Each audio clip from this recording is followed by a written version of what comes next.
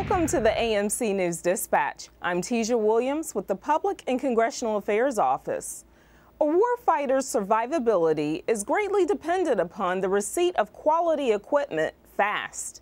And the manufacturing and support personnel at Rock Island Arsenal Joint Manufacturing and Technology Center have worked to ensure their #1 customer gets what he needs when he needs it.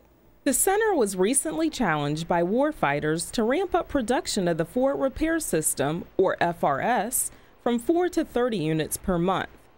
The production of the FRS, which is a mobile maintenance system containing a generator, air compressor, and welding and cutting equipment, was hampered by waste and long manufacturing lead times. However, by employing several Lean Six Sigma techniques, the center has realized significant improvements, including a 30% reduction in production time and a 77% decrease in manufacturing flow time per unit, with no reported defects. I take very high pride in this unit. Like I said, I've been on the program since almost its birth, and I would love to see it to its end for my children, if they were ever to get hired here, to see it continue on.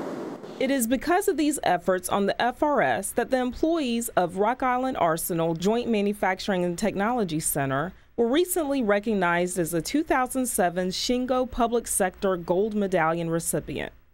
The Shingo Prize is administered by Utah State University and has been referred to by Business Week magazine as the Nobel Prize of Manufacturing. For the latest items of interest about the command, visit the AMC website and click on News and Information. Thank you for watching. Please tune in next week for another edition of AMC News Dispatch.